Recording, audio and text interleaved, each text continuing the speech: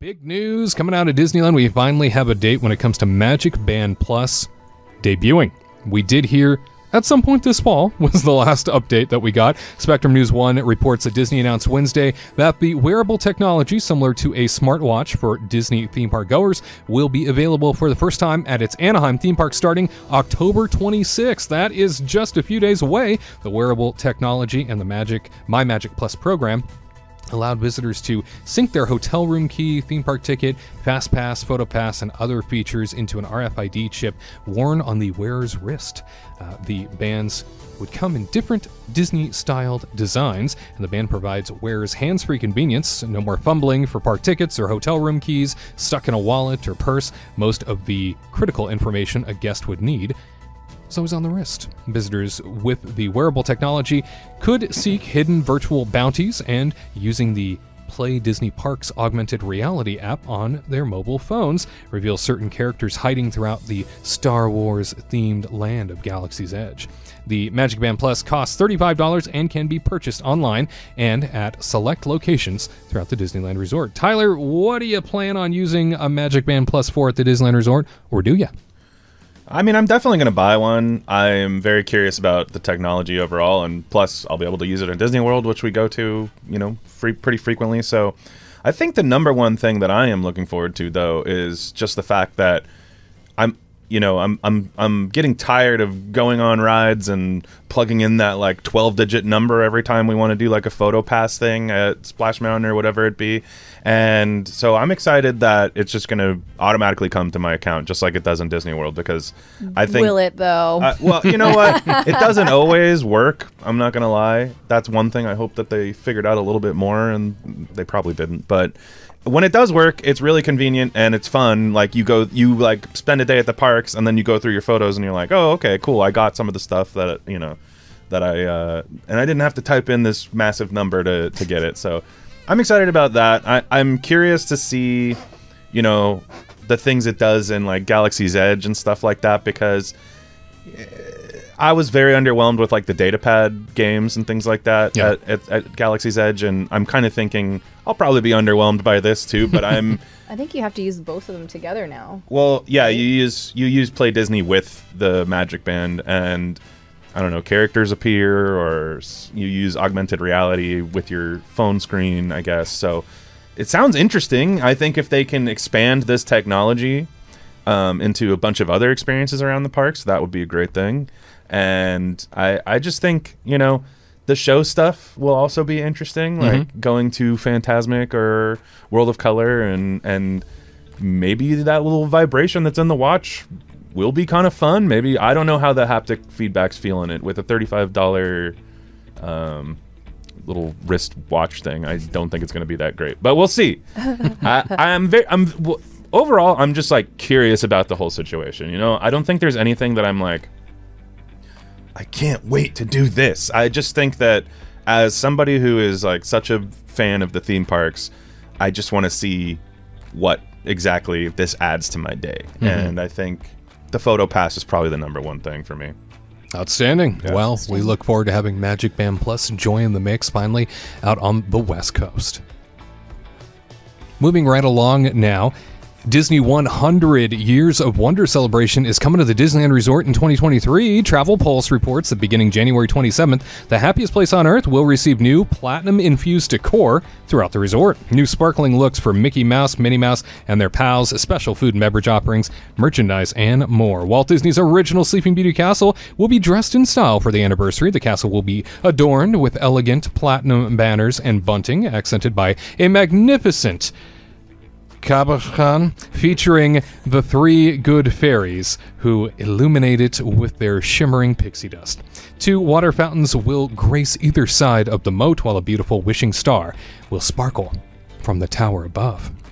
Disneyland Resort guests will be dazzled by 2 all-new nighttime spectaculars, World of Color, one at Disney California Adventure Park, and the wondrous Journeys at Disneyland Park, both featuring new original songs. And the new Mickey and Minnie's Runaway Railway attraction opens early on January 27th. That is exciting news before the reimagined Mickey's Toontown reopens in spring 2023.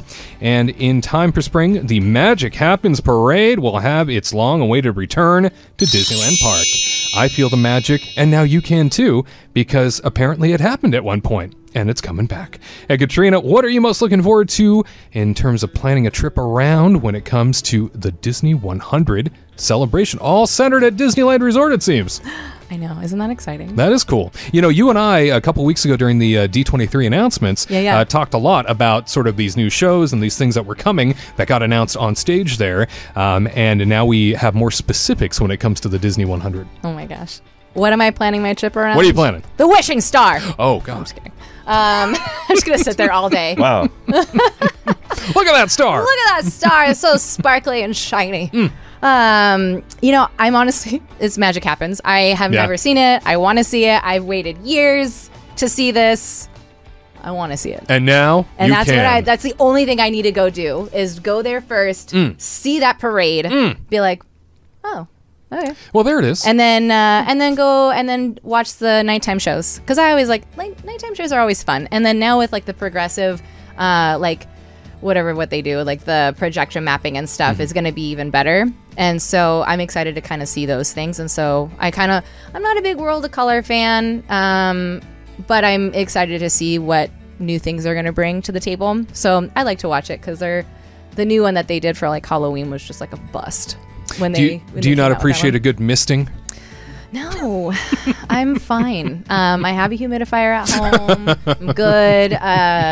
But I think that's like, these are like the things that I want to see. I think Mickey and Minnie's Runaway Railway, that'd be kind of fun to go see, but it's going to be like pretty much a cookie cut of the Disney World one. I don't know. I've heard rumors it's going to be a little longer. Yeah, I heard it might be a smidge different, which is great. Is it going to be, what, 2 seconds longer? And they're like, oh, we had to turn a different way. So I'm assuming there's a brand new scene. That's kind of what I'm hoping for. I hope so. Yeah. I'm going to lose it if they don't.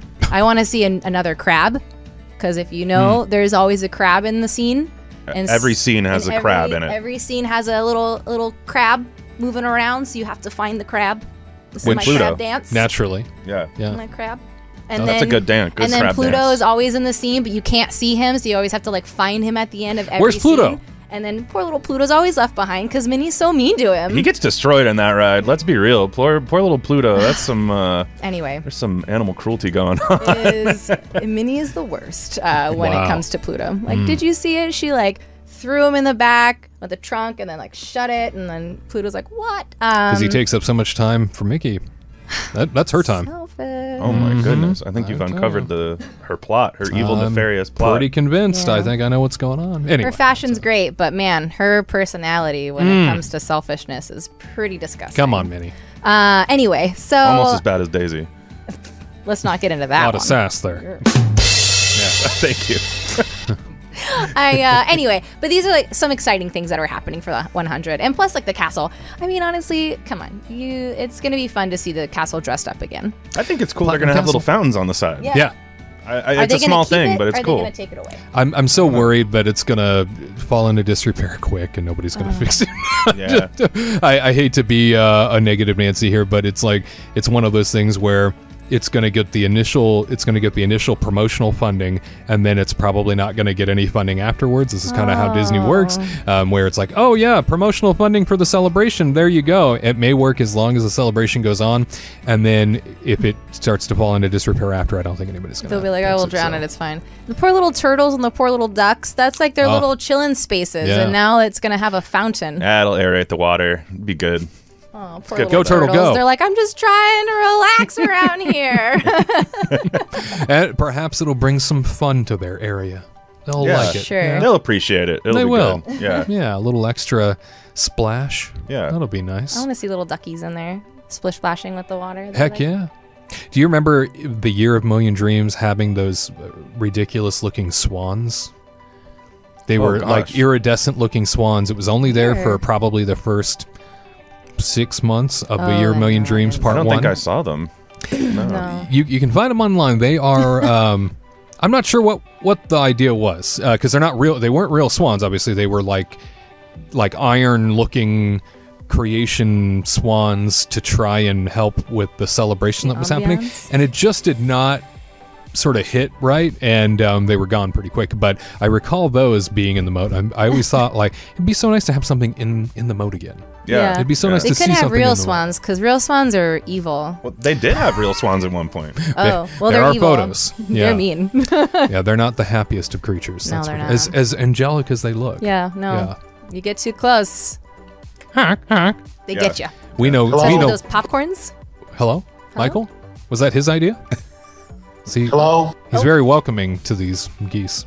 I feel like swans. Swans, yeah. Swans. Yeah, not like- the golden goose known like as our geese own could Garrett be- Hassel, but That's right. What a swans. treasure. Right, absolutely. Well, you let us know. Are you looking forward to the Disney 100 celebration? What are you looking forward to the most out of the list of offerings now that we know so much is heading our way, specifically at the Disneyland Resort? Very exciting to see us get that big 100 celebration happening at the happiest place on earth. To all who come to this happy place, welcome.